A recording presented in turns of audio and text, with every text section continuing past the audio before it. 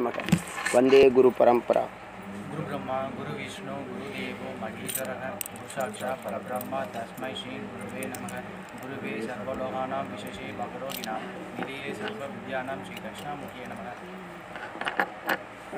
நேற்று ஒரு மருந்து பற்றி எழுதியிருக்கார் அவர்.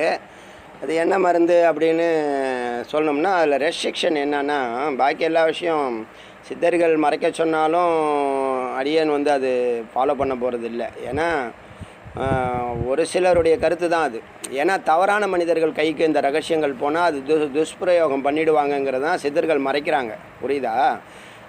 யாருக்கு அது கிடைக்கணும்னா, யார் அந்த யோகிதை உள்ளவங்களோ, சத்விச்சாரத்துக்கும் பரோபகாரத்துக்கும் அன்புக்கும் அறிவுக்கும் உள்ளானவர்கள் தான் அதை அடையணும். அறிவில்லாதவர்கள் இந்த சித்த வித்தியையோ பிரம்ம வித்தியையோ அடைய முடியாது.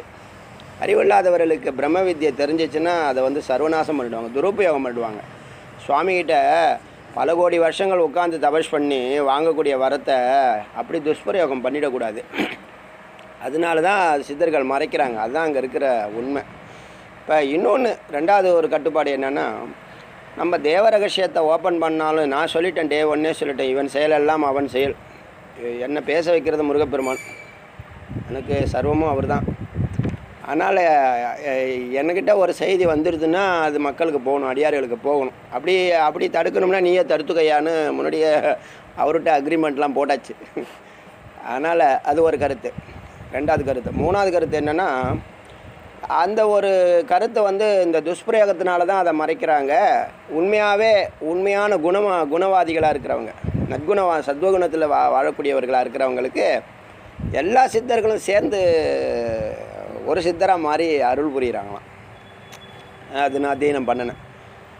அதனால் இது கூட இப்போ நேற்று பேசிவிட்டு அதை நிறுத்தினது ஏன் அப்படின்னா, ஒரு பண்பட்ட மனசு, ஒரு பக்குவப்பட்ட மனசுக்கு தான் விஷயங்களை சொல்லணும். அந்த மருந்தை பற்றி எப்படி எழுதுகிறாரு பாருங்கள். பிறப்பை ஒழிக்கும் மருந்து. இது வரைக்கும் இது மாதிரி எழுதுனதே கிடையாது. எந்த சித்தர்களே எழுதுனது கிடையாது. ஆனால் இது சித்தர்களுடைய ரகசியம்தான் இவர் எடுத்திருப்பார்னு நான் நினைக்கிறேன். பின்னாடி நிறைய சித்தர்கள் எழுதியிருக்காங்க. அதில் எங்கேயாவது இருந்துச்சுன்னா நான் கண்டுபிடிச்சிருவோம். அதெல்லாம் ஒன்றும் பெரிய விஷயம் இல்லை.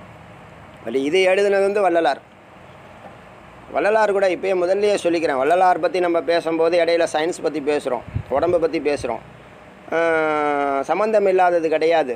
பஞ்சபூதங்களுக்கும் ஆமாம் எல்லாம் வந்து இன்டர் கனெக்டடு. ஏன்னா இவங்க சித்தர் வந்து இதை பண்ணிடலாம் அதை பண்ணிடலாம், காற்றுல பறந்தெல்லாம் தண்ணியில் நடந்துடலாம், தேவையான இடத்துக்கு பயணம் செஞ்சிடலாம், நினச்சது கிடைக்கும், கேட்டது கிடைக்கும், நினச்சது நடக்கும், இப்படிலாம் சொல்கிறதுக்கு காரணம் என்னென்னா, அதுக்கான நாலேஜும் அதுக்கான ஜூஸும் இருக்குது, அதுக்கான ரத்தின சுருக்கமான விஷயங்கள் இருக்குது. அவங்க சொல்கிறது வந்து எண்டை தான் சொல்கிறாங்க, பூர்வாங்கல்லாம் இருக்குது. தண்ணியில் நடக்கணும்னா எந்த நிலையில் தண்ணியில் நடக்க முடியும்?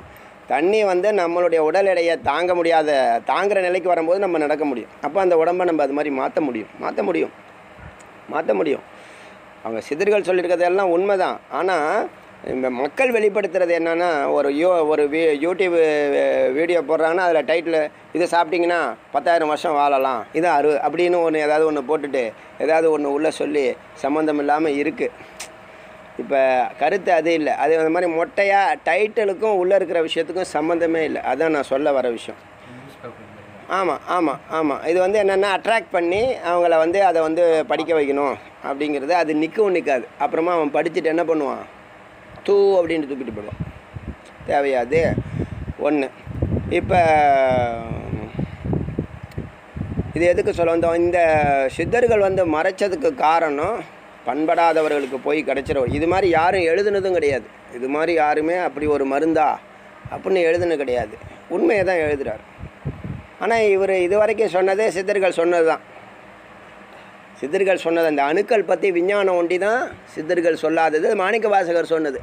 மாணிக்க வாசகர் ஒரு லிமிட்டில் சொல்லியிருக்காருன்னா அதுக்கு மேலே இவர் போயிருக்காரு, செஞ்சு பார்த்துருக்காரு இல்லையா, லெபார்ட்ரியாக. இவர் நம்மளை மாதிரியே இப்போ நான் உங்கள்கிட்ட பேசுகிறேன்னா நான் பல டிபார்ட்மெண்ட்டை ஸ்டடி பண்ணுறேன், அதுதான் பேச முடியுது. நான் ஸ்டடி பண்ணாமல் நான் பேச முடியாது. புரியுதா உங்களுக்கு? அது மாதிரி இவர் எல்லாம் ஒரு காலகட்டத்தில் பேரறிவு வந்துடுச்சுன்னா படிக்காமலே புரியும். ஒரு டிபார்ட்மெண்ட்டு பார்த்தாலே எது முக்கியம், எதை படிக்கணும், எது படிக்க வேண்டாம்னு தெரியும்.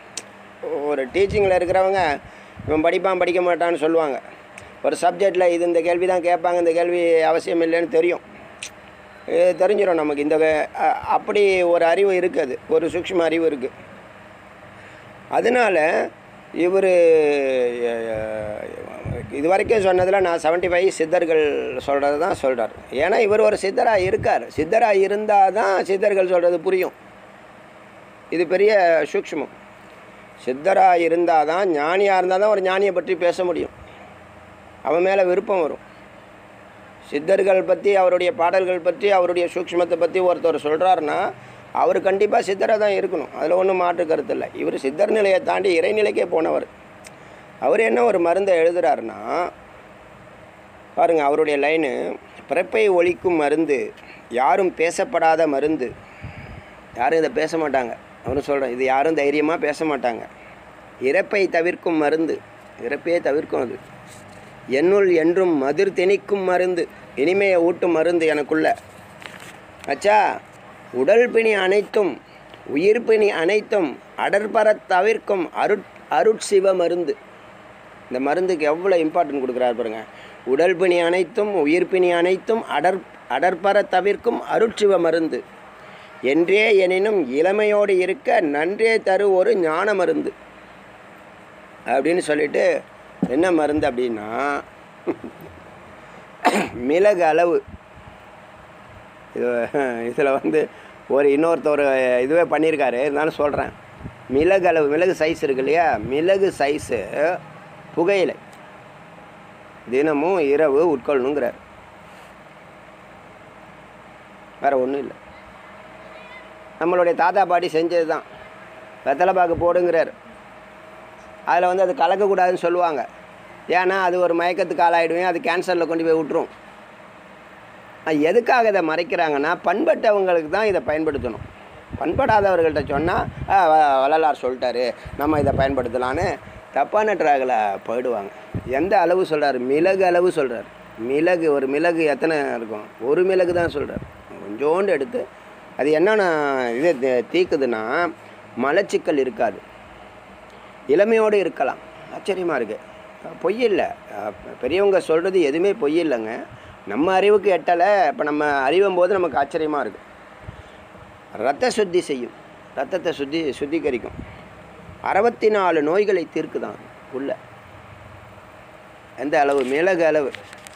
தப்பானவங்க இதை தப்பாக பயன்படுத்திடக்கூடாது. எனக்கு பாவமும் புண்ணியமும் இல்லை. இதை அவங்களே சுத்த சன்மார்க்கி மனிதர்களே மறைக்கிறாங்க. யாரும் ஏற்றுக்க முடியாத விஷயம், எல்லாரும் புறக்கணித்த விஷயம். படித்தவர்கள் யாரும் இதை ஃபாலோ பண்ண மாட்டாங்க. ஆனால் அவர் சொல்லியிருக்கார், அச்சா, காற்றை வாங்கி வயிற்றில் அடக்கினால் முதுமை செயல்படாது. ஔவையார். இது வாசி யோகத்தில் பல வெரைட்டி இருக்குது. வாசி யோகம் வந்து வாசின்னா சீவ, நெருப்பும் காற்று, அதுக்குள்ளே 1000 விஷயம் இருக்குது. அந்த காற்றை பலவிதமாக உள்வாங்கலாம். அதில் நிறைய மிராக்கிள்ஸ் இருக்குது. இப்போ நம்ம நேற்று பார்த்தோம், இவ்வளோ நாள் சொல்லாத விஷயம் நேற்று ஒன்று சொன்னேன். காற்று தான்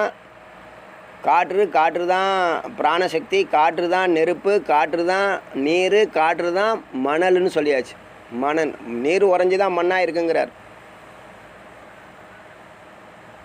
இப்போ பஞ்சபூதங்கள் பேஸ் வந்து, ஆனால் முதல்ல உருவானது ஆகாயம், அதுக்கு முன்னாடி மாயா, அதுக்கு முன்னாடி பிரம்மம்.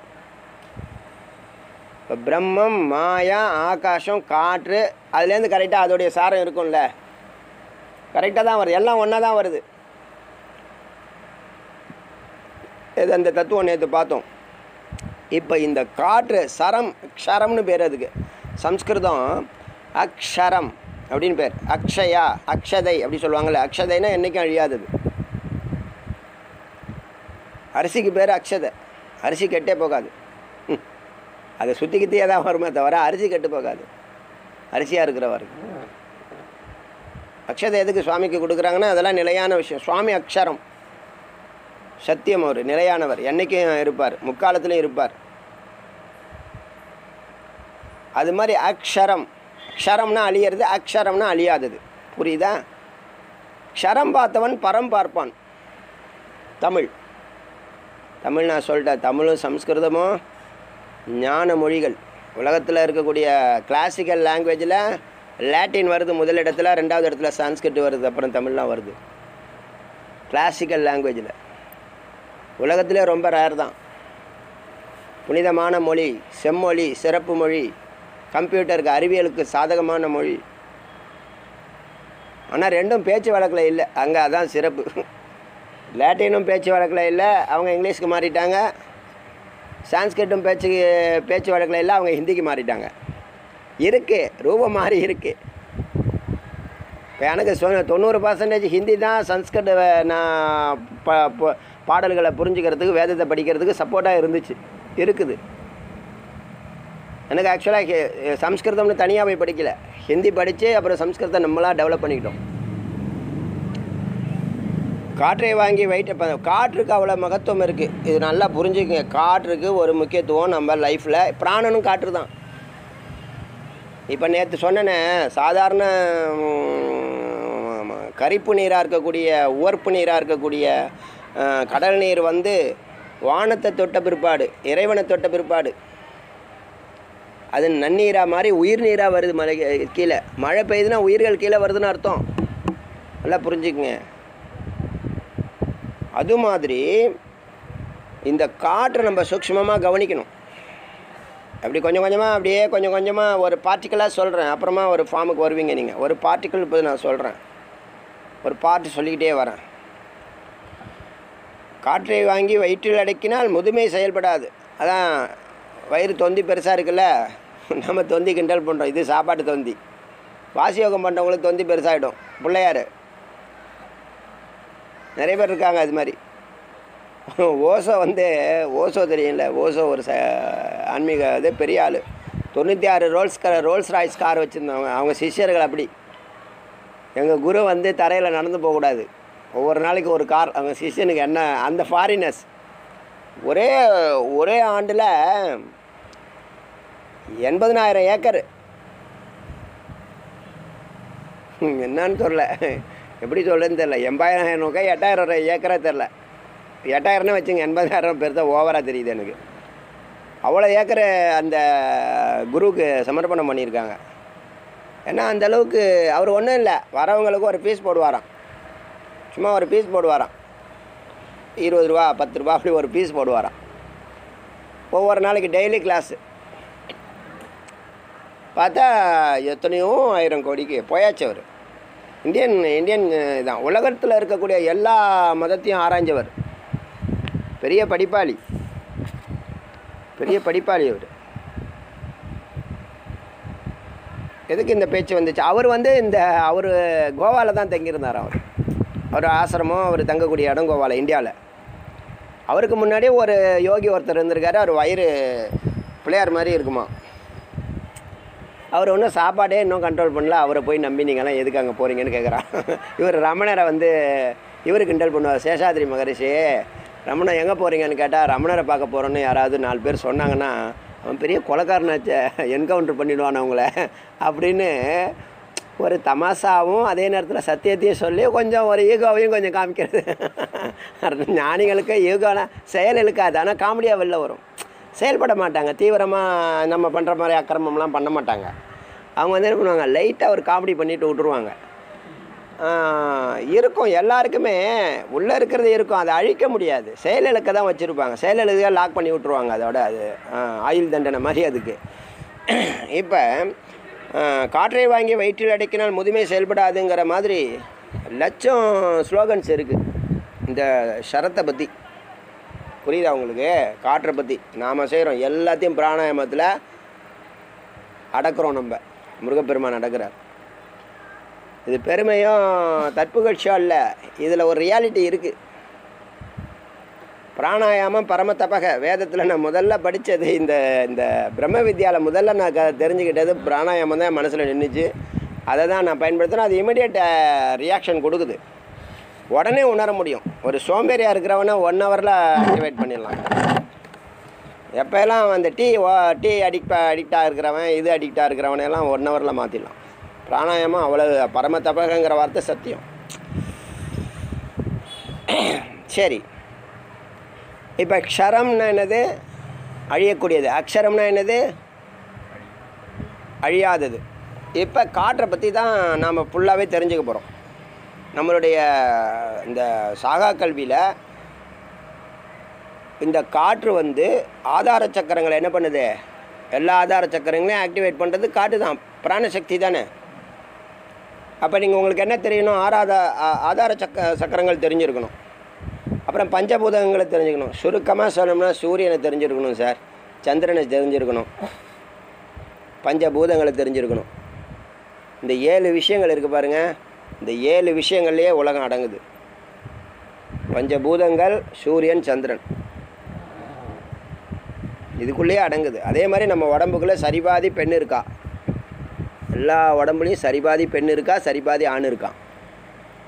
புரியுதா? அதனால் நாமளே உதாசீனப்படுத்திக்கூடாது, நாமளே சண்டை போட்டக்கூடாது. எல்லா உடம்புலையும் அது சரிபாதி இருக்குது. அந்த தத்துவம் தான் நம்ம உடம்பு. சுவாமி பரமேஸ்வரன் மாதிரி பாடம் நடத்துகிறவர் யாருமே கிடையாதுன்னு நினைக்கிறேன். எவ்வளோ அற்புதமான தத்துவங்கள். இப்போ பெருமாளே இடம் கொடுத்தாரு, நெஞ்சில் மட்டும் இடம் கொடுத்தாரு. பிரம்மா தலைக்கு மேலே வாங்கி வச்சுக்கினாரு. தலைக்கு மேலே சரஸ்வதி, பிரம்மா வந்து தலையில் வச்சுருந்தேன்னு சொல்லுவாங்க. மூளையா வெண்தாமரை மூளை, நம்மளுடைய மூளை தான் வெண்தாமரை. எது கடவுளுக்கு வெண்தாமரை படைக்கிறோம்? மூளை வளர்ச்சி அடையணும். நோபல் ப்ரைஸ் வாங்குறவனுக்கு 5%, அப்போ பல பேர் என்ன பண்ணியிருக்கான்? அதுக்கு வேலையே கொடுக்குறதில்ல. அதான் சக்கரங்கள் கீழே தான் வேலை செய்யுது. வயிற்று சக்கரமும் அதுக்கு கீழே இருக்கிற சக்கரம் தான் வேலை செய்யுது.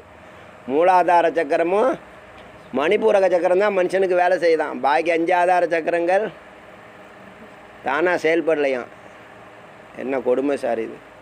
இப்போ எப்படி எல்லா உறுப்புகளும் சரியாக? எதுக்கு இந்த சக்கரங்கள் வேலை செய்யணுன்னா, இந்த சக்கரங்கள் தான் அங்கே இருக்கக்கூடிய பஞ்ச ஈரல்னு சொல்கிறாங்க இல்லையா? பஞ்ச ஈரங்கள் ராஜ உறுப்புகள்னு பேர். அதுக்கு பஞ்ச ஈரல்ங்கிறது என்னென்னா, மண்ணீரல் கல்லீரல் ஒன்றா வச்சுங்க, அது மண். அடுத்தது என்ன? மண்ணீரல் கல்லீரல், அப்புறம் சிறுநீரகம் கிட்னி, அப்புறம் ஹிருதயம் 4, நுரையீரல் 5, மூளை. புரியுதா?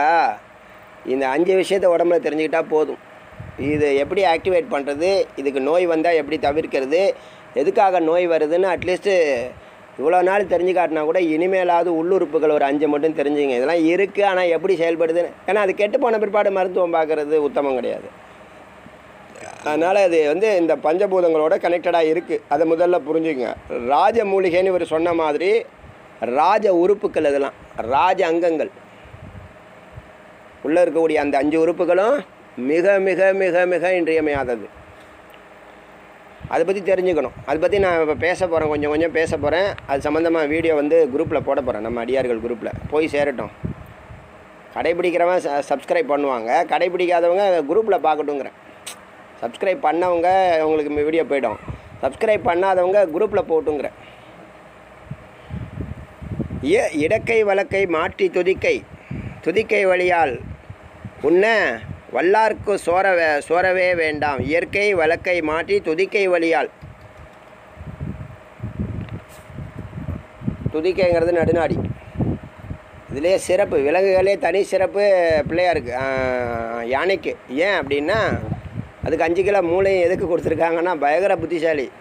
உலகத்தை சுற்றாமல் அம்மா அப்பா சுற்றிட்டு வந்து என்ன பண்ணுச்சு? ஷார்ட்கட்டில் பயங்கரமான அறிவு, பேரறிவு. இது என்ன பண்ணுச்சு? நேர்மை, நியாயம், சத்தியம்னு சொல்லிட்டு மயிலத்துக்கிட்ட அலைஞ்சிட்டு இருந்துச்சு.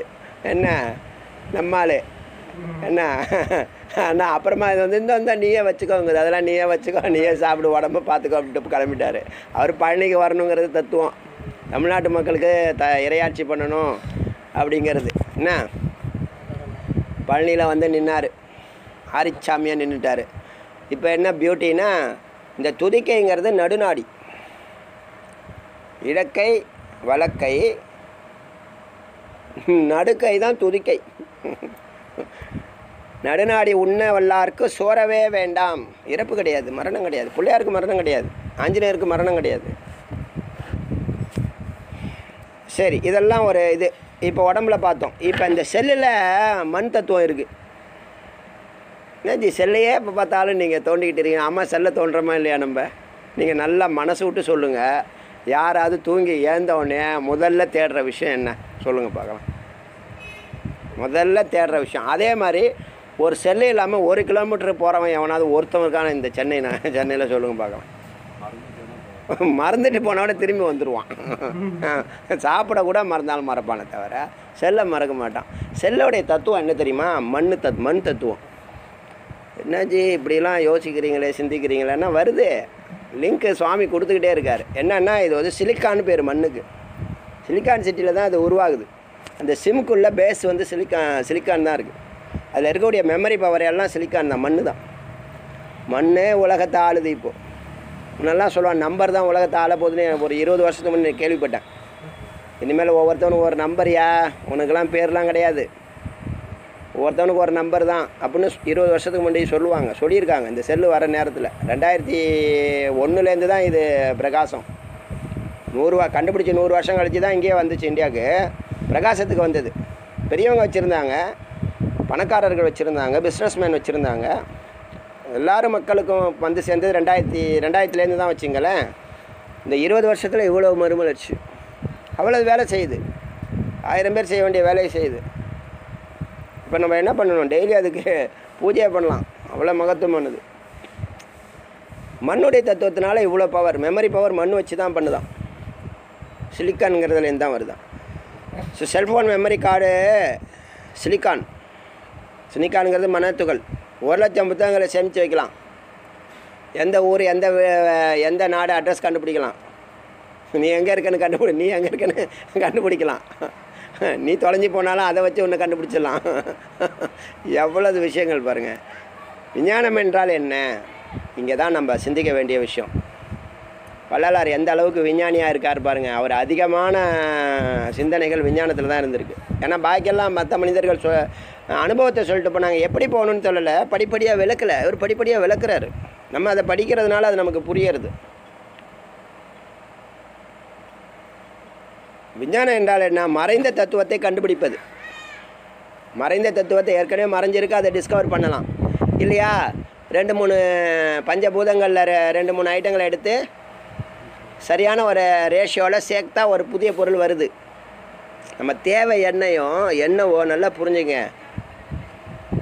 ஏதோ சொல்லுவாங்களே, needs R the mother of invention ஏதோ சொல்லுவாங்களே. Necessity is the mother of invention. நம்மளுடைய தேவை தான் இன்வென்ஷனை உருவாக்குது.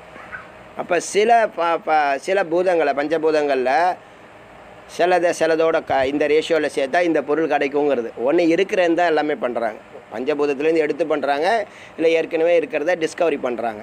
இது அறிவியலுடைய என்ன சிறப்புன்னு கேட்டிங்கன்னா, இருக்கிறத வெளியில் கொண்டு வர்றது, அதை பயன்படுத்துவது. இதுதான் அங்கே இருக்கக்கூடிய மகா சிறப்பு. பயன்படுத்துறதுனால தான் நமக்கு நேரம் மிச்சம், எனர்ஜி மிச்சம், மணி மிச்சம், டைம் மிச்சம்.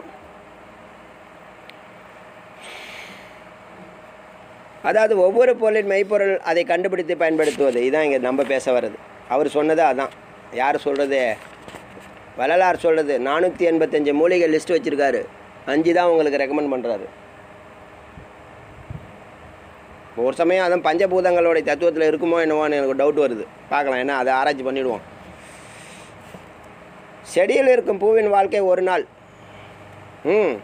அந்த ஒரு நாள் வளர்ச்சியில் அது 1000 வருடம் அழியாத தேனை உருவாக்குகிறது. எவ்வளோது பாருங்கள். பூவில் ஒரு நாள் தான் அதுக்கு வாழ்க்கை. ஆனால் அது என்ன பண்ணுது? இந்த அழியாத தேனை அது கொடுத்துட்டு போயிடுது. அறிவியல். நமது தலையில் ஓர் வெண்தாமரை மொக்காக இருக்கிறது. அதுவும் தேனை சுரக்குது. அதுக்கு வராரு. சயின்ஸு சும்மா அவர் போல கரெக்டாக தான் வராரு. நமது தலையில் ஒரு வெண்தாமரை இருக்கிறது. அதை அருளால் மலரச் செய்ய வேண்டும். தானாக மலரணும். மலர வைக்கிறதுக்கு ஏதாவது இப்போ இது இருக்கா என்ன தெரியல, கண்டுபிடிச்சா பழத்தையெல்லாம் இப்போ ஏதோ போட்டு பழுக வச்சிடறான்னு சொல்கிறாங்க. அது மாதிரி மலர வைக்க முடியாது. மலரை தானாக தான் மலரணும். அதை அருளால் மலர வேண்டும். அப்பொழுது அது தேன், அழியாத தேன். அப்பொழுதுதான் அது அழியாத தேனை கொடுக்கும். அந்த தேன் என்ன? அமுதம். இந்த வெண்தாமரை அமுதம் சுரந்தவனே செந்தாமரையாக மாறுதுன்னு சொல்கிறாங்க. அதனால தான் லக்ஷ்மி, சரஸ்வதி லக்ஷ்மி. முதல்ல அறிவை தேடு, அப்புறம் சுபிக்ஷம் தானாக வந்துடும். உண்மைதானே? அதே மாதிரி நம்ம ஒரு பக்கம் அன்பு, ஒரு பக்கம் அறிவு. சூரியன் வந்து அறிவு, சூரியன் வந்து அறிவு, சந்திரன் வந்து அன்பு. அது வெப்பம், இது குளிர்ச்சி. ஆனால் ரெண்டும் விரோதமான தத்துவம் ஒன்றா இருக்குது. அதான் சதாபிஷேகம்லாம் கொண்டாடுது. எவ்வளோ மறைமுகமான தத்துவம் புரியுதா நான் சொல்கிறது? ரெண்டும் எளிமையான ரெண்டு தத்துவங்கள், ரெண்டும் ஒரு ரேஷியோவில் ஒன்றாகுது. அதுதான் இறைவன். அங்கே தான் இறைவன் இருக்கிறான். சதாபிஷேகம் கொண்டாடுறவங்கள பற்றி ஒரு கவிதை எழுதுனது தான் இப்போ சொன்னேன். சதாபிஷேகம் 2 எனிமிகள் 60 வருஷம் ஒரே இடத்தில் மாலை மாலை மாலை என்னது மாலை மணமக்களாக. இது ஆச்சரியமாக இருக்குது. நெருப்பும் நீரும் ஒன்றுக்கு ஒன்று ஆகாது. அது இயல்பு தான். நீங்கள் என்ன தான் அவங்க இது பண்ணாலும் அவங்க தனித்துவம் தான், இவங்க தனித்துவம் தான். அவங்களுக்கு இவங்களால் காரியம் நடக்கணும், இவங்களால் அவங்களுக்காக காரியம் நடக்கணும். ஏதோ ஒன்று நடந்துட்டு போட்டோம்.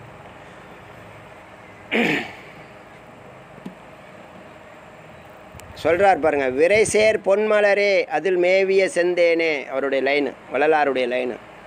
விரைசேர் பொன்மலரே, பொன்மலர்னு சொல்லிட்டார். அப்போ என்னாச்சு? தேன் சுரந்துடுச்சுன்னு அர்த்தம். விரைசேர் பொன்மலரே அதில் மேவிய செந்தேனே என்கிறார். சினிமா பாட்டு மாதிரி இருக்குது. நம்மளால் அப்படி தானே எழுதுகிறான்.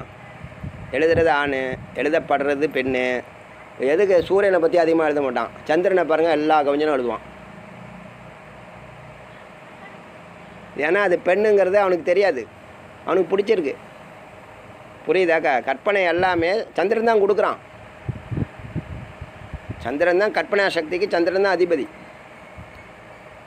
10 நாள் வெளிச்சத்தில் இருக்கும், 10 நாள் இதில் இருக்கும். மடலெல்லாம் மூளை மலர்ந்திட உடலெல்லாம் அமுதம் ஊற்றெடுத்து ஓடிட.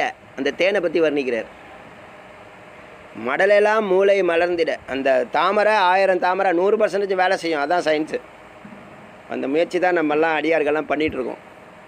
சும்மா ஒன்று, எத்தனையோ சாகா கல்வி, அந்த கல்வி இந்த கல்விலாம் 2வது பட்சம் 3வது பட்சம். முதல்ல இருக்கிற அறிவை ஒழுங்காக பயன்படுத்தி பார்க்கலாம். என்ன நஷ்டம்? உழைக்கணும், கொஞ்சம் உழைப்போம். மூளைக்கு வேலை தானே, ஏன் செய்யக்கூடாது? இதில் என்ன பெரிய கஷ்டம் இருக்கா?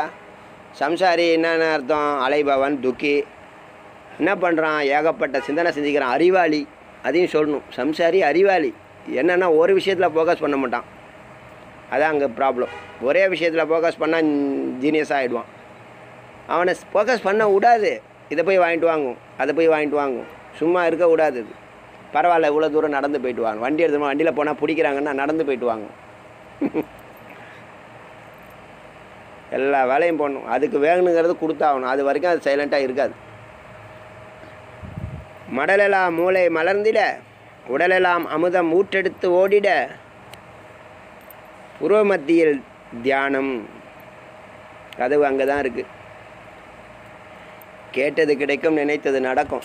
புருவ மத்தியில் தியானம் வந்து சிவராஜ யோகம். காகபுஜண்டர் பாடலில் வருது இது.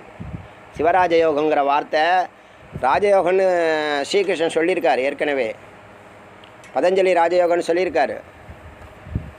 ஆனால் சிவராஜ யோகங்கிற வார்த்தையை வந்து பயன்படுத்துறது நாம் வந்து இவர்கிட்ட கற்றுக்கிட்டோம், வள்ளலார்கிட்ட கற்றுக்கிட்டோம். ஆனால் காகபுஜண்டருங்கிற சித்தர் வந்து சிவராஜ யோகத்தினுடைய லட்சணம் சொல்கிறார். பூர்வ மத்தியில் நீ தியானம் பண்ணு. ரொம்ப ஈஸியாக இருக்கிற தியானத்திலே மகா ஈஸியான மந்திர இதைத்தான் உங்களுக்கு கற்றுக் கொடுக்குறாரு. அடியே நான் தான் ஃபாலோ பண்ணுறேன். போகிற வரைக்கும் போகிற வரைக்கும் வெற்றி தானே. இதில் என்ன நஷ்டம்னு கேட்குறேன். இது கேட்டதுனால நஷ்டம் உண்டாகி போச்சு அப்படின்னு ஏதாவது இருக்கா? சுக்கிலம் ரத்தம் உறைந்து போகும். இப்போ என்னது? ஒரு மனுஷனுக்கு தீமைப்படுத்துறது என்னது? மலம், ஜலம், சுக்கிலம். இது மறக்கவே கூடாது. டெய்லி இதை பேசுவேன். பூர்வ மத்தியை பற்றி டெய்லி பேசணும், பேசி ஆகணும். அடியேன் இந்த உடம்பை பற்றி டெய்லி பேசி ஆகணும். இவ்வளோ நாள் நீங்கள் பேசலை, இனிமேலாவது பேசாட்டினாலும் கேளுங்க. மலம், ஜலம், சுக்கிலம் வந்து உடம்புக்குள்ளே என்ன பண்ணுது? குற்றத்தை ஏற்படுத்துது. அதை ஆக்கமாக பண்ணணும். 2 டெலீட் பண்ணிடணும். ஒன்றை டெலீட் பண்ணி என்ன பண்ணணும்? மேலே கொண்டு போயிடணும். சூடுபடுத்தி மேலே கொண்டு போகணும். எப்படி சூடுபடுத்தி மேலே கொண்டு போகணும்? மேலே கொண்டு போகணும் எல்லாம் சொல்கிறாங்க. எப்படி போகணுங்கிறது யாரும் சொல்லலை. புருவ மத்தியில் தியானம் பண்ணால் எங்கே மனம் போதோ அங்கே பிராணன் எல்லாம் வரும். சூடு ஏற்படும். முதல்ல சூடு, உஷ்ணம் தான் காற்றை இயக்குது. காற்று தான் மனசை எங்கே கொண்டு போகுது? உள்ளே கொண்டு போகுது. அந்த மயிரிலை பாலம்னு இருக்க அவ்வளவு மெதுவாக போகணுங்க. ரொம்ப உங்களுக்கு கூட சொல்கிறேன், இது உபதேசமாக எடுத்துங்க. யோகத்தில் இன்றைக்கி லேட்டாகி போச்சு, வேகமாக பண்ணணும் அப்படிங்கிறதெல்லாம் அங்கே காட்டக்கூடாது. போய் நிதானமாக உக்காந்து அமைதிப்படுத்திக்கிட்டு சாந்தமாகிக்கிட்டு மூச்செல்லாம் இழுத்து விட்டுட்டு ஒரு கூலான கொஞ்சம் தண்ணி குடிக்கணும். இடையில தண்ணி குடிக்கக்கூடாது. ஒன்று தண்ணி குடிச்சிட்டு உட்காரணும், இல்லை தியானம் முடிச்சுட்டு குடிக்கணும். இடையில தண்ணி குடிக்கிற பழக்கமே வச்சுக்கூடாது, சளி பிடிச்சிரும். ஏன்னா அவ்வளோ ஹீட் ஆகும் உடம்பு. இந்த தியானம் பண்ணும்போது உஷ்ணம் ஏறும், உடம்புக்கும் ஏறும், புருவமத்திக்கும் ஏறும், தலைக்கும் ஏறும். பயப்பட தேவையில்லை, சைடு எஃபெக்ட்லாம் ஒன்றும் கிடையாது. அதனாலையாவது கருணைப்பட மாட்டாரா அவர்? பரம்பொருள் உள்ளே இருக்கிறவர் அவர் தானே வர சொல்கிறாரு, அவர் தானே என்ன பாருங்கிற. எத்தனை பேருக்கு, எத்தனை கோடி மக்கள் இருக்காங்க, எல்லாருக்கும் இது போய் சேருதா? எல்லாருக்கும் இது புரியுமா? சித்தர்களே சொல்கிறாங்க, கோடியில் ஒருத்தவனுக்கு புரியுங்கிறாரு. காரை சித்தர்னு ஒருத்தர் இருக்கார். கோடியில் ஒருத்தவனுக்கு தாண்டா இது புரியும், நீ சும்மா சொன்னாலும் அவன் ஏதோ சொல்லிகிட்டு இருக்கான் அப்படின்ட்டு போயிடுவாங்க. அதனால் ரகசியத்தை மறைக்கணுங்கிற அவசியம் இல்லை, புரிகிறவனுக்கு தான் புரியும், நீ ஓப்பன் பண்ணுங்கிறாரு.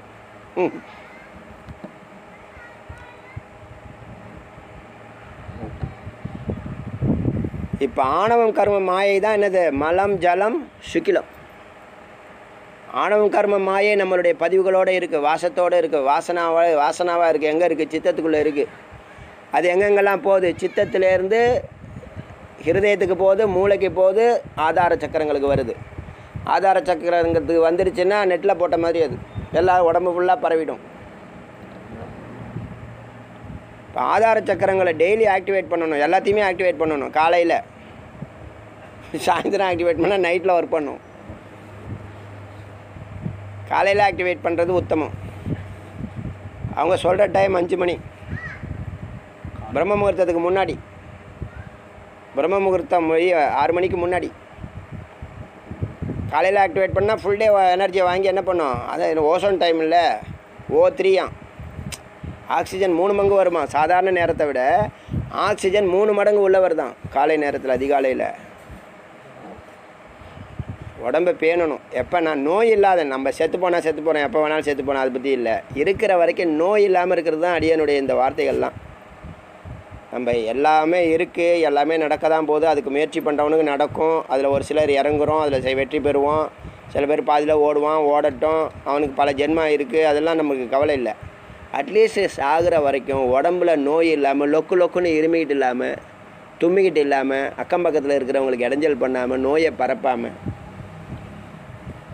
அவர் சொல்கிறார் வள்ளலார், இந்த மாதிரி கெட்ட எண்ணங்கள் நோய் இருக்கிறவனு கிட்டக்கே சேர்க்காதங்கிறார். கிட்டக்கே சேர்க்காதங்கிற மகாபாவியமெல்லாம் கிட்டக்கே சேர்க்காதங்கிறார். சுவாமிகிட்டே போய் பாட்டே எழுதுறாரு. இந்த மாதிரி மனிதர்களுடைய சகவாசமே எனக்கு வேண்டாங்கிறார். கிட்டக்கே சேர்க்காத அப்படின்னு எழுதுறார். முருகப்பெருமான் தான் கந்த வேலைன்னு அந்த இதில் இருக்க திருப்புகளில் எல்லாத்துலேயும் வரும். திருப்புகளில் அருணகிரிநாதர் என்ன பண்ணுவார்? எல்லாம் பாடிட்டு பெருமாளை பாராட்டுவார், சிவனை பாராட்டுவார், அம்பாளை பாராட்டுவார், எல்லாரையும் பாடிட்டு கடைசியில் முடிக்கும்போது கந்த வேலைன்னு முடிப்பார். திருப்புகள் படித்தா தெரியும் உங்களுக்கு. அது மாதிரி இவரும் நிறைய எழுதியிருக்காரு, நிறைய 100 பாட்டுக்கு மேலே எழுதியிருக்காரு முருகனை பற்றி. நம்ம ஒரே ஒரு பாட்டு தான் சொல்கிறோம், பொறுமையுடன் உனது திருவடி நினைக்கின்ற உத்தமர்தம் உறவு வேண்டும். அந்த பாட்டு ஒண்டி தான் நமக்கு தெரியும். அவர் 100கணக்கான பாட்டு, ஏன்னா தெய்வமணி மாலைன்னு பேர் அதுக்கு டைட்டில்.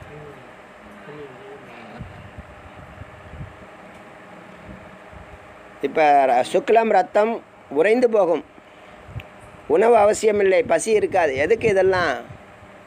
இந்த மேலே இருக்கக்கூடிய இந்த எத்தனை உட்காந்து தியானம் பண்ணால் புருவமத்தி சூடையர்னா கீழே இருக்கக்கூடிய இந்த சுக்லம் மேலேறி காற்றா மேலேறி வந்து இங்கே நின்றுக்கிட்டு இருக்கோம், வெயிட் பண்ணிக்கிட்டு இருக்கோம். புருவமத்திக்கு அது வந்துடும், உள்ளே நுழையாது.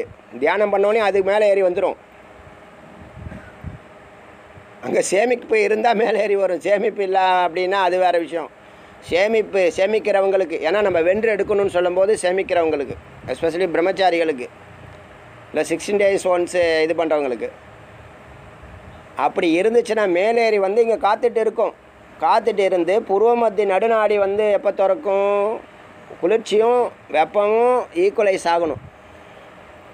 80% குளிர்ச்சி 20% வெப்பம்னா அது ஆகாது. ரெண்டுமே 50-50க்கு வந்து அப்புறம் ப்ளசன்ட் மைனஸ் ரெண்டுமே ஈக்குவல் ஆகி ரெண்டும் அதுதான் 0 ஆகிற நிலை தான். அந்த நிலையில் 2 மூக்கு காற்று 2 மூக்கு வழியாலும் 2 மூக்கு துளை வழியாகவும் காற்று உள்ளே ஸ்மூத்தாக போகக்கூடிய தருணம் தான் மேலே போகிற தருணம். அது இறைவனோட தொடர்பு கொள்ள வேண்டிய தருணம். அந்த நேரத்தில் எந்த சிந்தனையும் இருக்கக்கூடாது, அமைதியாக இருக்கணும். ரொம்ப ஸ்லோவாக போகணும் மேலே. நமக்கு அது தோணும். நீங்கள் தியானம் பண்ணும்போதே சுவாமியே உங்களுக்கு சேதனை பண்ணுவார். நமக்கு தோணும் இப்போ நடுநாடி திறந்துடுச்சு. நம்ம ரொம்ப பொறுமையாக இருக்கணும், ரொம்ப சகிப்புத்தன்மையாக இருக்கணும். நம்ம காற்று மேலே போகிறத நம்மளால் உணர முடியும். உள்ளே மேலே சுற்றிக்கிட்டு இருக்குல்ல, அந்த சுற்றிக்கிட்டு இருக்க அந்த சுழுமுனையோட கனெக்ட் ஆகிறது, கனெக்ட் ஆகி இது சுற்றுறது, சுற்றி சுற்றி சுற்றி சுற்றி சுற்றி சுற்றி ஒரு புள்ளியில் ஒடுங்கும். அதுதான் தொடுதல்னு பேர். அது வந்து ஒரு நாளைக்கு ஒரு முறையாவது நடக்கணும். எதுக்கு? அடுத்த நாள் ஃபுல்லாக இந்த 6 ஆதார சக்கரங்களும் ஒழுங்காக ஒர்க் பண்ணுறதுக்கு. அப்புறம் 21,600 சுவாசம் இருக்குது பார்த்தீங்களா? இன்றைக்கி கணக்குக்கு சயின்ஸு இன்றைக்கி 2017 கணக்கு சொல்கிறேன். 21,600 சுவாசத்தை சுவாசிக்கிறதுக்கு பதிலாக 62,200 சுவாசத்தை சுவாசிச்சுக்கிட்டு இருக்கோமா நாம்? 3 மடங்கு. புரியலையா சொல்கிறது? அங்கேருந்து நம்ம டெபாசிட்லேருந்து அதிகமாக எடுக்கிறோம். ஒரு செகண்டுக்கு 60 செகண்டுக்கு 60 நிமிஷத்துக்கு இத்தனை இதுன்னு இருக்குல்ல, 1 மணி நேரத்துக்கு இத்தனை சுவாசம்னு இருந்ததுன்னா 24 மணி நேரத்துக்கு 21,600 சொல்கிறோம். இப்போ நாம் 21,000 இதே 24 மணி நேரத்துக்கு 62,000 அவ்வளோ துல்லியமாக பார்க்காது. அவன் கணக்கு போட்டது, சயின்டிஸ்ட்டு கணக்கு போட்டது 62,200 62,200 சுவாசம் நம்ம டெபாசிட்லேருந்து எடுத்துடுறோம். அப்போ ஆயுள் தானாக குறையும். பரவாயில்ல, போனால் போட்டோம், 6லையும் சாவும் 100லையும் சாவுங்கிறது லட்சியம் இல்லாதவன் சொல்லலாம். வாழ்க்கையை வென்று எடுக்கணுமே. எஞ்சி இருக்கிற வாழ்க்கையை வந்து நீ போயிட்டா பிரச்சனை இல்லை தம்பி, இங்கே படுத்துக்கிட்டு தொல்லை பண்ண வச்சுக்கோ பிரச்சனை. சுவாமிகிட்ட முதல்ல அதான் பிரார்த்தனை பண்ணணும் எல்லோரும். புரியுறதா? மற்றவங்களுக்கு இடைஞ்சலே இல்லாமல் போகணும். அப்புறம் மற்றவங்க கட்டுறவனும் சாவறான், கல்லாதவனும் சாவறான்னா அப்போ அவனுக்கும் இவங்களுக்கு என்ன வித்தியாசம்? இப்போ ஆடு மாடுகளுக்கும் மனுஷனுக்கு என்ன வித்தியாசம் இருக்கா இல்லையா? தொல்காப்பியார் மனுஷனை உயர்தினைன்னு சொல்கிறாரு. தொல்காப்பியர் தான் மனிதனை உயர்நிலைன்னு சொன்னார், உயர்தினைன்னு சொன்னார். எவ்வளோ மகத்துவம்! உடம்புல விஷமே இல்லாத ஜந்து நாமெல்லாம். ஏன் நம்ம மேலே ஏற்றக்கூடாது? இந்த அறிவுலாம் யாரும் சொல்கிறதுக்கு இல்லை, சொல்லிக் கொடுப்பாளா? இது நீங்கள் குவாலிட்டி டைம் கொடுக்குறீங்க, அதனால சொல்லிக் கொடுக்குறாரு முருகப்பெருமான். இதுக்குன்னு குவாலிட்டி டைம் கொடுத்து கேட்கணும். சகிப்புத்தன்மை ரொம்ப வேணும். என்னடா அது சப்ஜெக்ட் விட்டு எங்கெங்கேயோ போகிறாங்களே, அப்படி கிடையாது. அப்படியெல்லாம் போய் கொண்டு வந்து பாயிண்டில் நிறுத்துறாரு சுவாமி. அப்படி தான் பண்ணுறாரு. எல்லா நாளும் பொன்னாளாக இருக்கணும்னு நீங்கள் நினைக்கக்கூடாது, எதிர்பார்க்கக்கூடாது. ஆனால் எல்லா நாளும் பொன்னாளாக ஆகக்கூடிய இதுவை உருவாக்கி விட்டுறாரு. கற்றுக்கும் போது என்ன அப்படி தான் இருக்கும், அப் அண்ட் டவுன்ஸ் இருக்க தான் செய்யும். சகிப்புத்தன்மை ரொம்ப ரொம்ப ரொம்ப முக்கியம். வீடியோ கேட்குறது, வீடியோ பார்க்குறது, ஆடியோ கேட்குறது, சகிப்புத்தன்மை ரொம்ப ரொம்ப ரொம்ப அவசியம். அந்த சகிப்புத்தன்மை தான் வெற்றி. இதோ கொஞ்சம் கேட்டான், இதோ போர் அடிக்க தெரிஞ்ச விஷயமா, தெரிஞ்ச விஷயத்துலேருந்து தெரியாத விஷயத்தை கொண்டு போயிடுறார் முருகப்பெருமான். நான் பார்த்துட்டேன், எதையுமே அலட்சியப்படுத்த முடியல.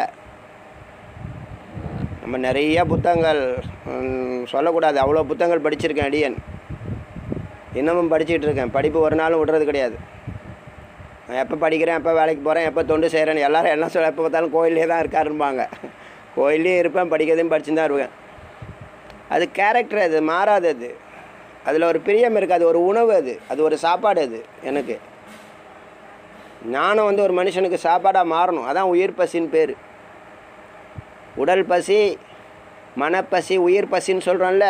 இந்த ஞானம் தான் ஆத்மாவை பிரகாசிக்க வைக்கும். அதாவது பிரகாசத்தை மூடிக்கிட்டு இருக்கக்கூடிய திரையை விளக்குறது அறிவு தான்.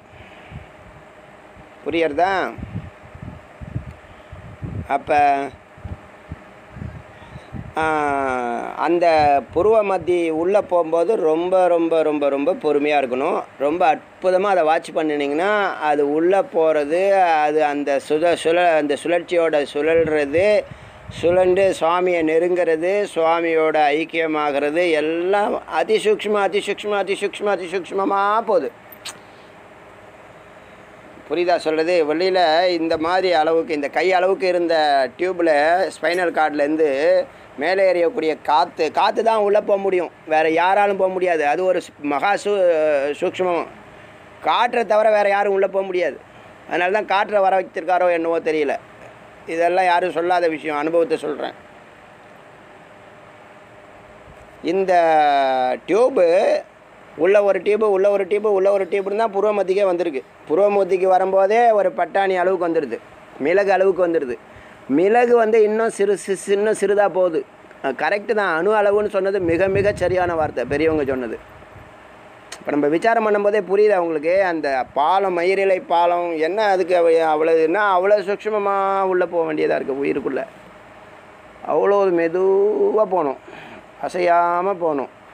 போகிறதுன்னா என்னது, அது மனசு போகுது, உள்ளே போகிறத நாம் அந்த உயிர் வாட்ச் பண்ணுது. நாம் வாட்ச் பண்ணுறோங்கிறது உயிர் வாட்ச் பண்ண. போகிறது யார்? மனசு.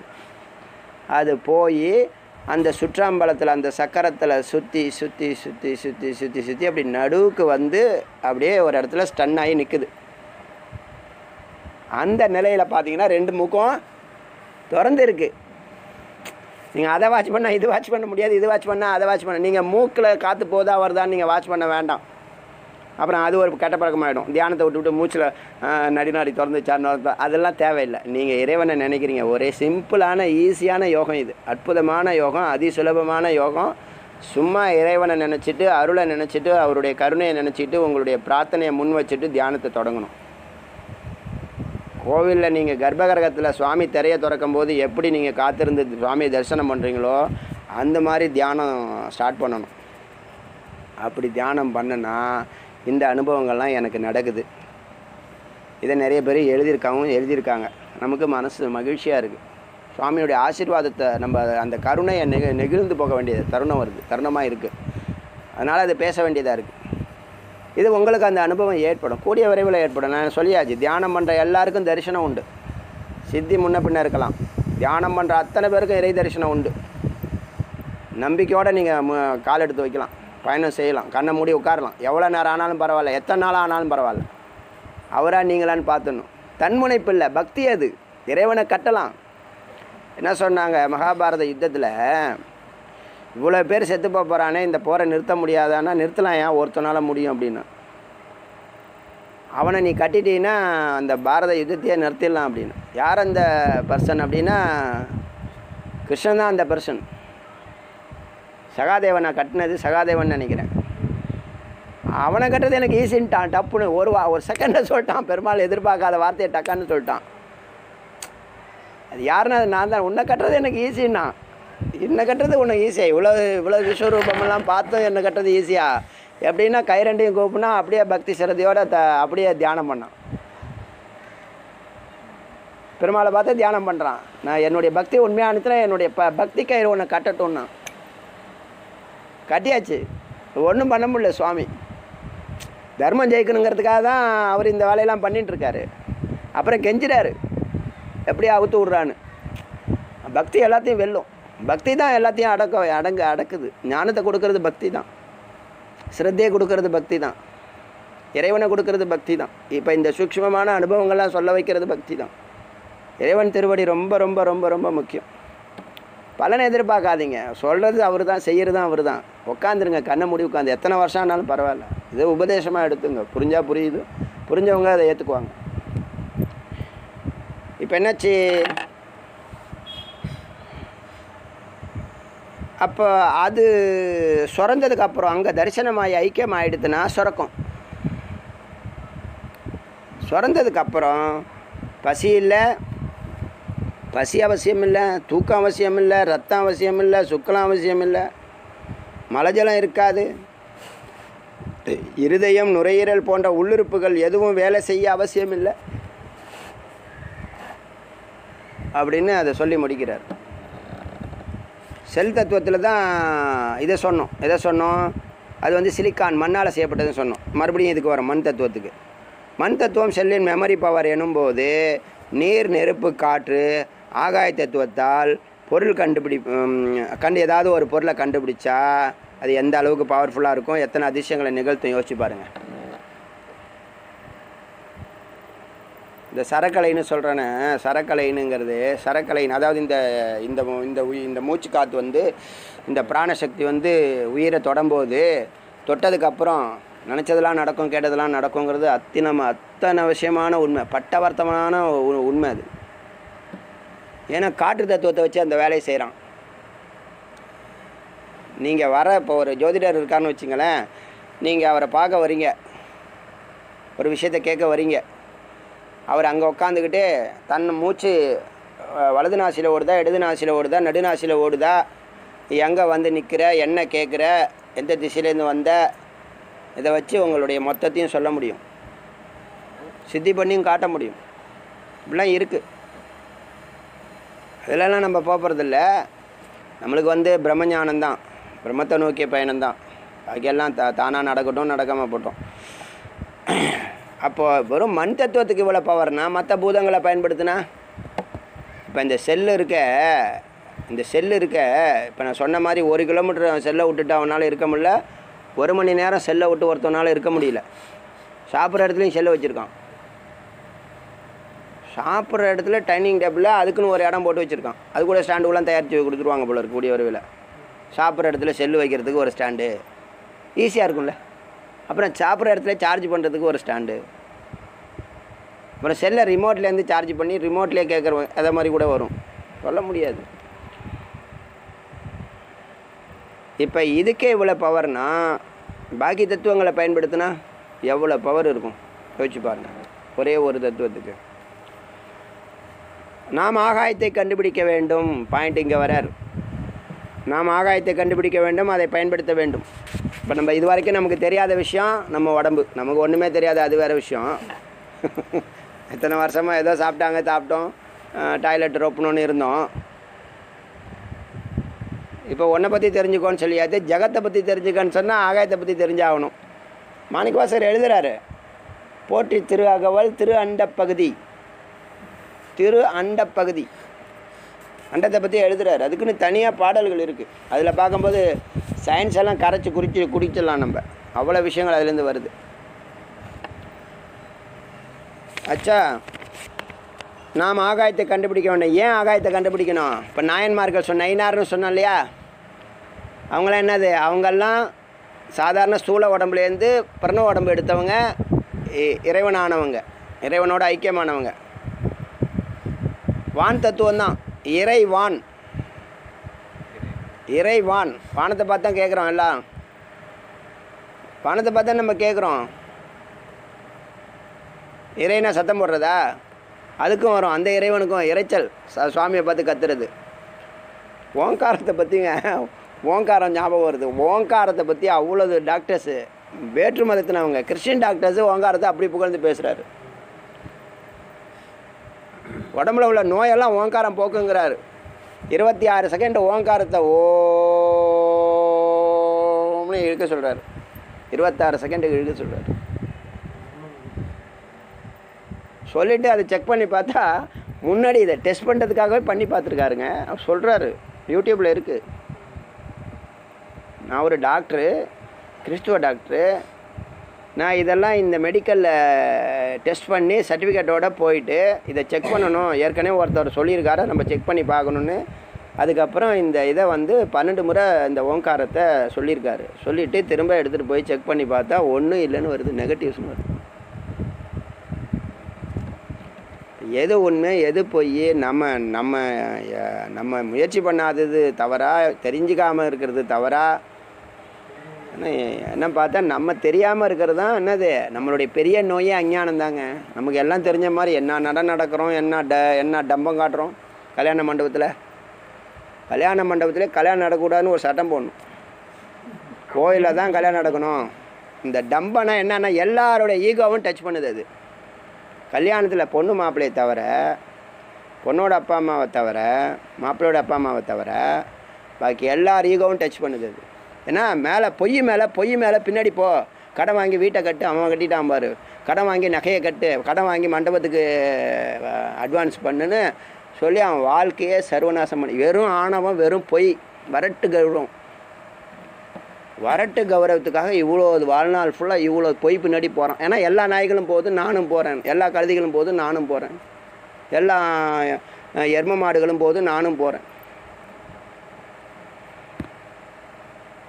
உண்மையா பொய்யா?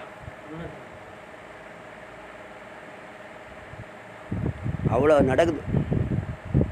ஏன் இப்போ 2-3 மாதமாக இப்போ எப்படி நடக்குது? ஏதாவது டம்பர் இருக்கா? சைலண்ட். கொரோனா வந்துடும், ஜாகிரதை. வாயை பேசக்கூடாது, வாயை மூடுனா நம்ம தமிழன் பேசாமல் இருக்க மாட்டோம்மா. இப்போ என்ன பண்ணுது?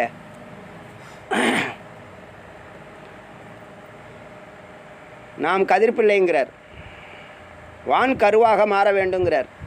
இப்போ சாதாரணமாக பிறந்தவன் நாயன்மார்களாக நைனாராக மாறணும். நைனார்னால் நெற்றிக்கண்ணில் பிறந்தவன் அர்த்தம். அதனால தான் நாயன்மார்களுக்கு அவ்வளோ முக்கியத்துவம். கோவிலே செலவுக்கு இடம் கொடுத்துருக்காரு சுவாமி, வேறு யாருக்கு கிடைக்கும்? அதற்கு 12 ஆண்டுகள் அந்த இதுக்கெல்லாம் என்ன, முதல்ல சுத்த தேகத்துலேருந்து ஆரம்பிக்குது. இப்போ எதுக்கு நம்ம சுற்றி வளைச்சி வரோம்னா, சுத்த தேகத்தில் கொண்டு வந்து நிறுத்துறாரு. முதல்ல உடம்ப சுத்தம் பண்ணிக்கோ, எந்த வயசானாலும் பரவாயில்ல, கவலைப்படாத, இவ்வளோ நாள் தெரியாமல் விட்டுட்டேன்னு கவலைப்படாத, நல்ல விஷயத்தில் எவ்வளவு நேரமானாலும் ஆரம்பிக்கணுங்குது வேதம். தவறான விஷயங்கள் எவ்வளோ தூரம் போனாலும் திரும்பி வந்துடுன்னு சொல்லுது வேதம். கெட்ட விஷயங்கள் எவ்வளோ தூரம் போனாலும் திரும்பி வந்துடு, பரவாயில்ல, நல்ல விஷயங்கள் எவ்வளோ தாமதமானாலும் ஆரம்பிங்குது.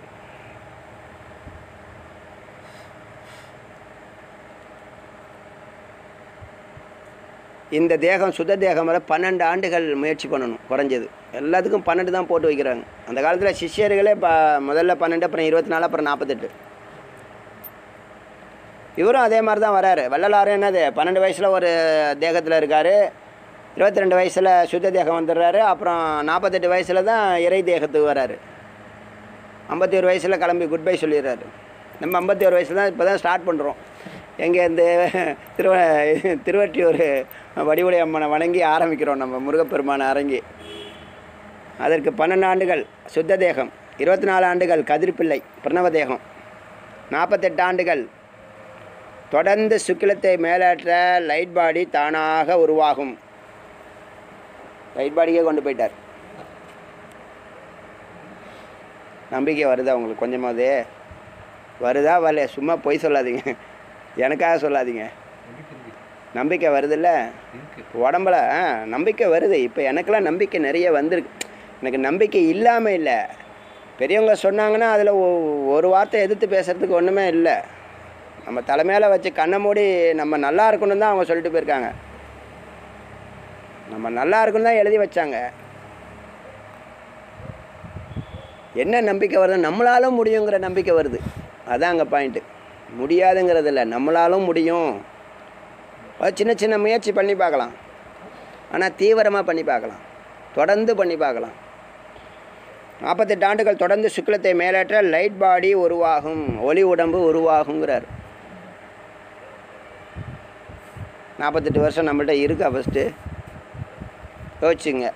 இதில் எவ்வளோ வேஸ்ட் பண்ணுறது, இனிமேல் எவ்வளவு காலம் தாமதப்படுத்துறது, வரலாமா வர வேண்டாமா, கேட்கலாமா கேட்க வேண்டாமாங்கிறதெல்லாம் அவங்க கையில் தான் இருக்குது. நம்ம கையில் 24 வருஷம் கண்டிப்பாக இருக்குது. ஒரு சிலருக்கு 12 வருஷம் கண்டிப்பாக இருக்குது. ஆனால் வாழ்க்கையினுடைய முதல் லட்சியம் இதுதான் நான் சொல்ல வந்தேன். இப்போ எப்படி செல்லு ஒரு மனுஷனுக்கு அத்தியாவசியம், அதை தொடாமல் 1 ஹவருக்கு மேலே இருக்க முடியும், 1 ஹவர் கூட இருக்க முடியாது அவனால். கரண்ட் போயிட்டால் கூட அதை எடுத்துகிட்டு நோண்டிகிட்டு இருக்கான், டைம் பாஸ் பண்ணுறான் அவர். அதாவது மூளை பயங்கரமாக வேலை செய்தான். எதுக்கு எல்லாம் பொய் வேலை, உண்மையை தேடுறது கிடையாது. இப்போ உண்மையை தேடக்கூடிய தத்துவத்தை உருவாக்கணுங்க. இதுக்கு ஏதாவது வழி இருந்தால் சொல்லுங்கள், யோசிச்சு பாருங்கள். இந்த செல்லு மாதிரி ஒவ்வொரு மனுஷனும் தன் வாழ்க்கையில் முதல் கடமை, முதல் லட்சியம் இறைவனை தேடணும், தேட வைக்கணும் அப்படிங்கிறதுக்கு ஏதாவது ஃபார்முலா இருந்தால் சொல்லுங்கள். அந்த சிந்தனைக்கு நம்ம போனோம்னா நாட்டில் எந்த தவறும் நடக்காது, எந்த பாவமும் நடக்காது, எந்த ஒழுங்கினமும் நடக்காது, எந்த கொலையும் நடக்காது, பஞ்சமா பாதகங்கிற தீங்கே நடக்காது. எல்லார் வாழ்க்கையும் அமிர்தமயமாக மாறும். புரியுதா சொல்கிறது? இப்போ சுத்த சன்மார்க்கியில் இருக்கிறவங்க அப்படி தான் வாழ்ந்துக்கிட்டு இருக்காங்க. அட்லீஸ்ட் அதில் 100 பேர் இருக்காங்கன்னா 60 பேர் அப்படி வாழ்கிறாங்க. நல்லா புரிஞ்சுக்குங்க. அதனால் இந்த தத்துவத்தை ஒவ்வொரு மனுஷன் நெத்திலையும் என்ன பண்ணணும், ஏதோ ஒரு கீரல், ஏதோ ஒரு ஒரு கன்னை வச்சு சுட்டோ இல்லை ஒரு இன்ஜெக்ஷன் போட்டோ ஒரு சிப்பை உள்ளே நுழைக்கிறதுக்கோ ஏதாவது தத்துவம் இருந்தால் சொல்லுங்கள். நான் அப்படி தான் சிந்திச்சிட்ருக்கேன். ஏன்னா அவ்வளோ அத்தியாவசியமானது. இந்த உலக ஒழுங்கீனத்துக்கு, பாவங்களுக்கு, அராஜகத்துக்கு, அனாச்சாரத்துக்கு, துக்கத்துக்கு காரணமே இந்த பிரம்மத்தை பற்றிய ஞானம் இல்லாதது தான். இந்த ஞானத்தை ஒரு மனுஷனுக்கு எவ்வளவு சீக்கிரம் கொடுக்க முடியுமோ கொடுக்கணும். ஒரு ஷார்ட்கட் ஏதாவது இருந்தால் சொல்லுங்கள், கண்டுபிடிங்க, யோசிங்க. யார் மூலையில் வந்தாலும் வரலாம். நான் தொடர்ந்து யோசிச்சுக்கிட்டே இருக்கேன். இது நம்மளுடைய தேவைகளை பூர்த்தி பண்ணுது செல்லு. நம்மளை விட 1000 மடங்கு அது நல்ல வேலைகளை செய்துன்னு நம்ம எல்லோரும் அதை விரும்புகிறாங்க. அதே மாதிரி எல்லார் மனசுலையும் பிரம்மத்தை தேடணுங்கிறது தான் முக்கியம். பாக்கியெல்லாம் தானாக நடக்கும். அதனால் பிரம்மத்தை தேடுறோம், வேலையெல்லாம் செய்ய மாட்டோம், கடமையை செய்ய மாட்டோம், டியூட்டியை செய்ய மாட்டோம்லாம் ஒன்றும் கிடையாது. மனசை மட்டும் இறைவனிடத்தில் வைக்கிறது எப்படிங்கிறது தான் பிரம்ம வித்யா. நீ எல்லா வேலையும் செய்யலாம். இப்போ உனக்கு காட்டுக்கு போக சொல்லலை. இப்போ நம்மளாம் யாரும் காட்டிலேருந்து வந்து இங்கே உட்காந்து படிக்கலை. எல்லாம் கிரகஸ்தத்தில் இருக்கிறவங்க தான். முதல்ல பிரம்மத்தை தேடுறதுக்கு ஏதாவது சூக்ஷ்மமான வழி இருக்கா, ஷார்ட்கட் இருக்கான்னு யோசிங்க. நான் தொடர்ந்து யோசிக்கிறேன். ஏதாவது ஒரு பாயிண்ட்டு ஒரு டச் பண்ணிட்டோம்னா, இந்த யோகி ராம் சூரத்குமார் வந்து நம்ம எழுத்தாளர் பாலகுமாரனை ஒரு டச் பண்ணுவார் முதுகில். ஒரு மணி நேரம் 2 மணி நேரம் பிரம்மானந்தத்தில் இருப்பான். அந்த ஆனந்தத்தை ஒவ்வொரு மனுஷனுக்கு கொடுத்து, இதாண்டா நீ இதை விட்டுட்டு இந்த அனாச்சாரத்தில் ஈடுபடுற, பொய் பின்னாடி போயிட்டுருக்க, வாழ்நாள் ஃபுல்லாக விரயம் பண்ணுற, உலகத்துக்கே வழிகாட்டியாக இருக்குங்க. இந்த பிரம்ம வித்யா உலகத்தையே ஒரு அன்பு ஆட்சிக்குள்ளே, இறையாட்சிக்குள்ளே கொண்டு வரும். இதுதான் நம்ம இந்த உலகத்துக்கு எதாவது செய்ய முடியும்னா இதுதான். வேறு நம்ம எல்லாம் என்ன பண்ண முடியும்? பார்க்கலாம், யோசிக்கலாம். மனிதன் இறைத்தன்மை அறிந்து அதுமயமாதல், இறைவனாதல் வாழ்வின் முதல் லட்சியம். மனிதன் இறைத்தன்மை அறிந்து அதுமயமாதல், இறைவனாதல் வாழ்வின் முதல் லட்சியம் சொல்கிறார் அவர். உண்மையா பொய்யா? இதெல்லாம் என்ன, அதெல்லாம் நமக்கு சம்மந்தம் இல்லாத விஷயமா சொல்லிகிட்டு இருக்காருன்னு நினைக்கிறீங்களா? எல்லாம் உண்மை. இதுதான் பேஸு. இதில் ஏதாவது ஒரு ஜீவன் இதுக்காக உழைக்கும். அடியேன்னு உழைப்பேன், என்னுடைய கடைசி காலம் வரைக்கும் உழைப்பேன். இந்த பிரம்ம வித்யாவை இறைவன் தான் முதலிடம், அவனை வச்சு தான் எல்லாம் அப்படிங்கிற சிந்தனையை எல்லாருக்கும் உருவாக்கணும். முருகன் நமக்கு அந்த ஆசீர்வாதத்தை கொடுப்பார், எனக்கு நம்பிக்கை இருக்குது. கேட்டதெல்லாம் கொடுத்துருக்காரு. இப்போ கடைசியாக கேட்குறேன் அவர்கிட்ட, இதுதான் கேட்குறேன், கடைசியாக கேட்குறேன். இந்த தத்துவத்தை எல்லாத்துக்கும் உணர்த்துறதுக்கு வழி இருக்கா சொல்லு. செல்லு மாதிரி அவன் பிரம்ம வித்யாவோட தான் இருக்கணும். அவன் எங்கே வேணாலும் இருக்கட்டும், அவன் உலகத்தில் எங்கே வேணாலும் இருக்கட்டும். இதுதான் நம்மளுடைய பிரார்த்தனை. உயிரை வளர்க்க வேண்டும்ங்கிறார். உயிரை உடம்பை வளர்க்குறது 2வது பட்சம். உயிரை உடம்பு தானாக வளரும். உயிர் என்பது பூர்ணமானது, ஆனால் அது பல இரும்புத் திரைகளால் மூடப்பட்டுள்ளது. இந்த இரும்புத் திரைகளை அருள் என்ற அணுவால் பிளந்து பேராற்றல், பெருவெற்றி, பேரானந்தத்தை அடைய வேண்டும். புரியுதா? இது வரைக்கும் இன்றைக்கி இருக்கட்டும், மிச்சத்தை நாளைக்கு பார்க்கலாம். சல சிவ அருணாச்சல சிவ அருணாச்சல சிவ அருணாச்சல அருணாச்சல சிவ அருணாச்சல சிவ அருணாச்சல சிவ அருணாச்சல அருணாச்சல சிவ அருணாச்சல சிவ அருணாச்சல சிவ அருணாச்சல. சிவேல் முருகனுக்கு.